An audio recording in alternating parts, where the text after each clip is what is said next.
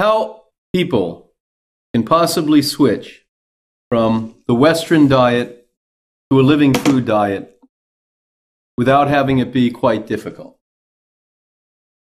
Number one, it's about commitment. A person has to make a decision based upon their own desire to want the best for themselves.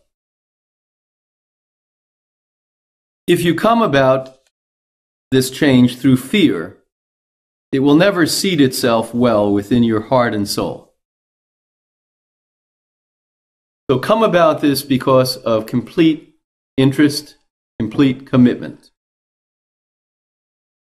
If a person is facing an imminent problem, a disease of magnitude, they must rapidly and readily embrace the living food program.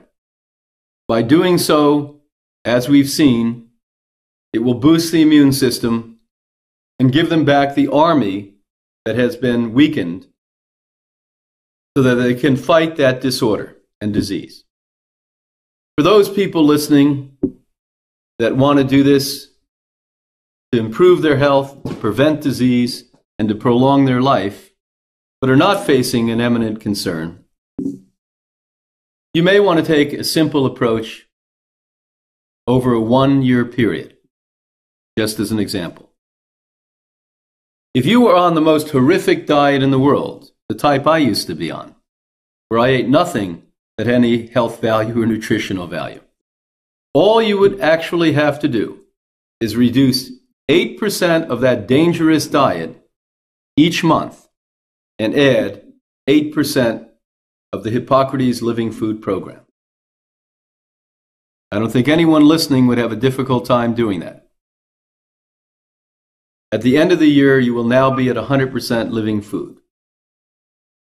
Remember, what we've learned from all the work we did many years ago in research is that when a person is in the conquest of disease, she or he must be on 100% living food, excluding fruits, including large amounts of high-density foods. Again, leaf 1.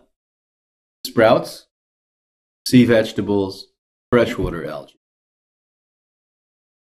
Once they have conquered that disease and placed it in remission, or those who have come to this without being sick, you could literally eat up to 15, 20, even 25% organic, cooked, vegan food.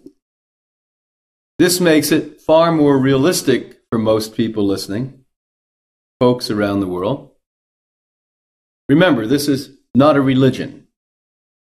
We did work and looked at the immune system and discovered that a healthy individual with all the functional differentials of the immunity can literally eat up to that much cooked food, organic and vegan, not polluting foods, but such things as steamed vegetables, alkaline grains,